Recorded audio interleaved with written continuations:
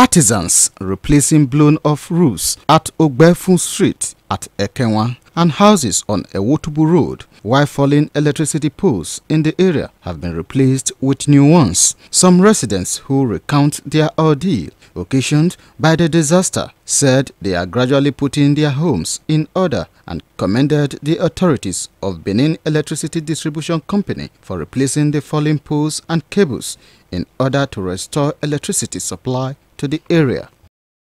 So the rain, what it costs, they very, very bad. We even get like say the time when the pole fall, it don't hit anybody. So we see thank God say they just raise some pole yesterday. Now let this pole where they decide I can't remain, so they never raise. All the poles and the wires. So it even blows some houses, destroy some houses. They have just tried their best. I've seen the way they have shown up. So they have done very well. However, a visit to Egor Street showed that the affected houses are yet to receive attention from the owners. However, sources in the area said work will soon commence on the affected buildings, while electricity has been restored to Egor Street. A resident of Akali Street, Oge Okocha, appealed to BEDC to replace the falling poles. It was so heavy that it had to destroy the poles in the streets.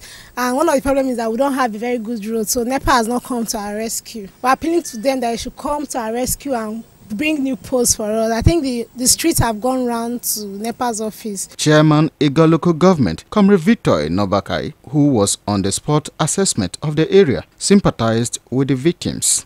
You know, in our jurisdiction, provision of electricity, we are always subsidizing. We try to assist. So far so good, we have not been briefed by them that they cannot handle it, that they need partnership. So once they need partnership, they will let us know. We will partner with them to ensure our people have electricity.